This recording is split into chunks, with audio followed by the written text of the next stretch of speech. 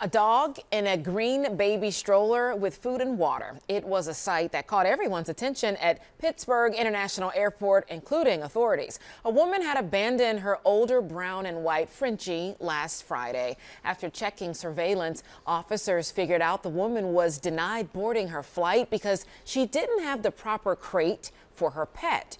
So the Frenchie's owner, we're told, just left it at the airport in the parking lot and went about her travels. We in turn contacted the state dog warden, who has placed the dog with Animal Friends of Pittsburgh temporarily. And through that conversation with the state dog warden, we expect that charges will be filed for animal abandonment. You don't see this story on a regular basis at all. Officers say the woman flew to a resort for a getaway. Wow, that's something else.